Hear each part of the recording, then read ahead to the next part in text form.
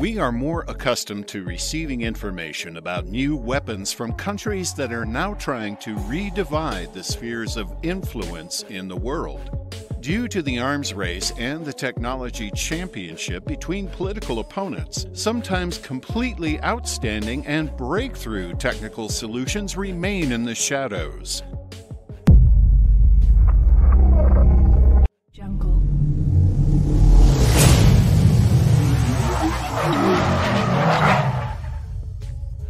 Now we will focus on the 5th generation NMS anti-ship missile, Naval Strike Missile. This is the development of Norwegian engineers. However, in addition to the Royal Norwegian Armed Forces, the following armies wanted to have such a missile in service: Poland, Japan, Malaysia, Germany, and the USA. In 2018, the U.S. Navy selected the Norwegian missile as a promising weapon for new ships, and in 2019, NSM was ordered by the U.S. Marine Corps. Norwegian developers managed to marry the Naval Strike Missile even with the 5th generation Lockheed F-35 fighter. The aviation version of the NSM missile is called the Joint Strike Missile, JSM. Engineers from Lockheed Martin participated in its adaptation for aircraft. The rocket is placed on an external or internal sling. The anti-ship missile can also be carried by the 4+ generation EF-2000 Typhoon multi-role fighters. The F-35 and Typhoon are aircraft with advanced avionics and high radar stealth performance.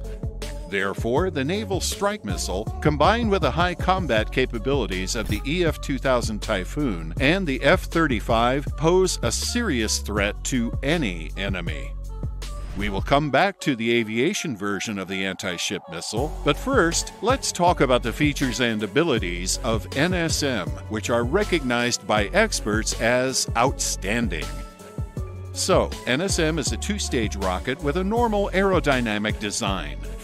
Flight stability is achieved by an airplane wing and X-shaped stabilizers.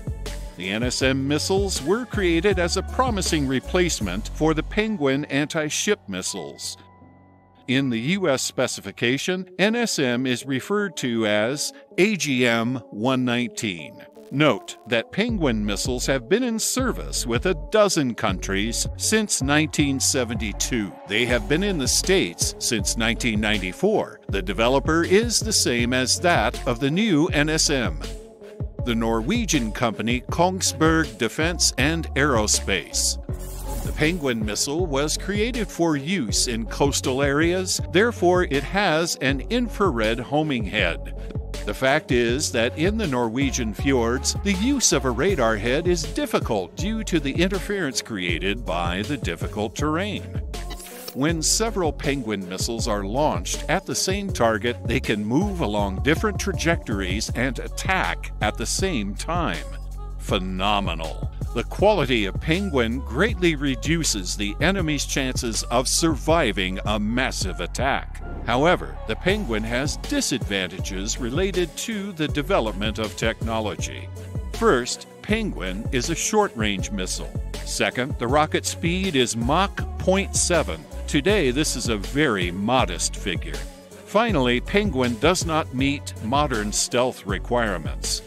With the development of the new NSM anti-ship missile, all these shortcomings have been eliminated. The maximum speed of the Naval Strike Missile reaches Mach 0.95. The developers deliberately kept the subsonic speed. The fact is that a subsonic missile always has the best range and warhead weight.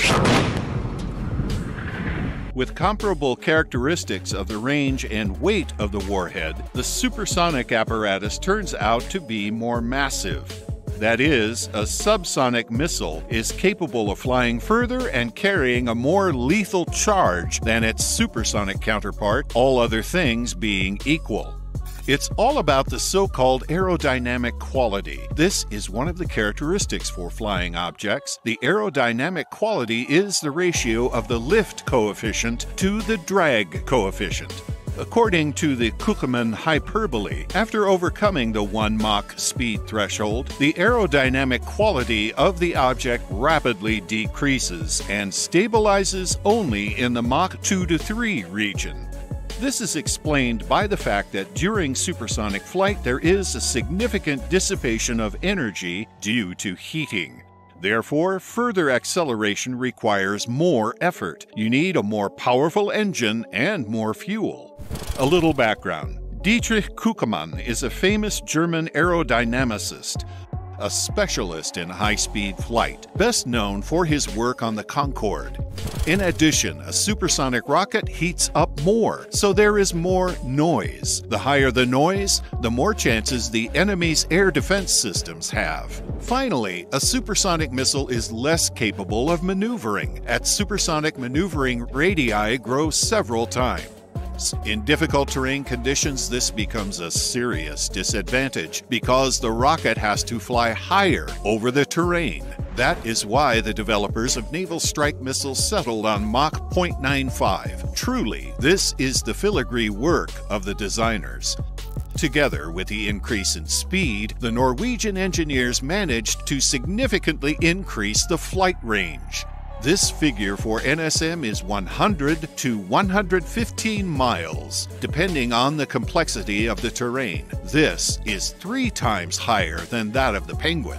Aviation version of the NSM, JSM rocket flies even further, 300 to 345 miles. Thus, the NSM became a 5th-generation medium-range missile.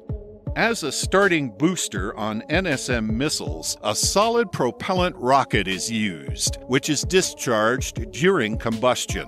Further flight is provided by a cruise turbojet engine with a 4-stage Tri-40 compressor from Microturbo.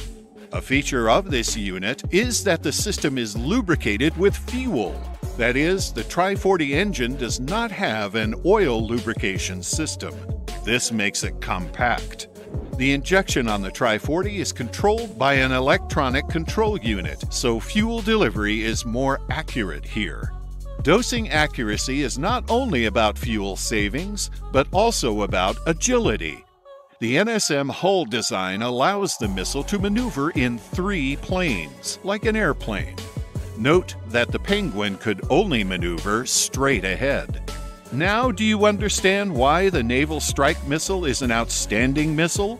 But the list of NSM advantages does not end there. The new rocket is 13 feet long, 2.2 feet longer than the Penguin. But at the same time, the weight of the NSM as well as the mass of the warhead remained the same. The warhead uses titanium alloy striking elements. They are lighter and harder. Naval Strike Missile is not a simple Penguin optimization. The body of the new rocket is made of composite materials, which are referred to as stealth technologies. Thus, the engineers solved 2 problems at once. They stayed in the weight category up to 880 pounds and increased the stealth indicator. The mass of the rocket is extremely important because it is directly related to the stock of weapons of a particular carrier, a frigate, boat, car, and also fighters. In addition, the mass of the ammunition affects the logistics. As for stealth, there is no need to explain much here. Stealth for 5th-generation anti-ship missiles is one of the most important indicators. Having received new outstanding qualities and characteristics, the Naval Strike Missile and its aircraft version also inherited all the advantages of their predecessor, the Penguin. NSM also has an infrared homing warhead, but here this system was strengthened by TERCOM technology, terrain contour matching. This is a missile trajectory correction system based on data from all types of reconnaissance. Along the way, TERCOM is responsible for target selection. TERCOM is a database of specific terrain and targets. That is, the NSM is sent to the target with a baggage of knowledge, so the rocket can fly at an ultra-low altitude in the conditions of a rugged coastline. avoiding obstacles in the fjords. At the same time, NSM can forego the use of a GPS, although it can use a GPS as well, but rely on the data of its sensors and TERCOM. Such an autonomous flight is very difficult to detect and track for all defense systems. Fridtjof Nansen class fighters are armed with Naval Strike Missile missiles. Each frigate is armed with 8 Naval Strike Missiles. These are the latest stealth frigates designed for a wide range of tasks.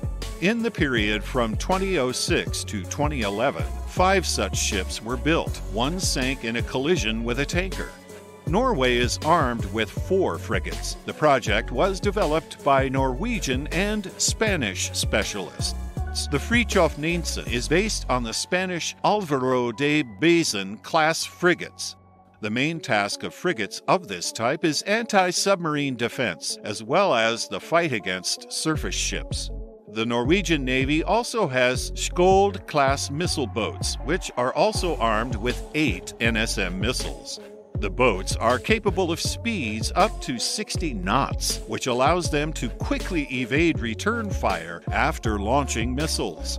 After all, NSMs are fire-and-forget missiles and do not require flight control from the command post. Also, Kongsberg Defense and Aerospace conducted a study to determine the possibility of adapting the NSM to the standard 533mm torpedo launcher used on submarines. Research results have shown that this is possible. However, military submariners do not share the optimism of the developers.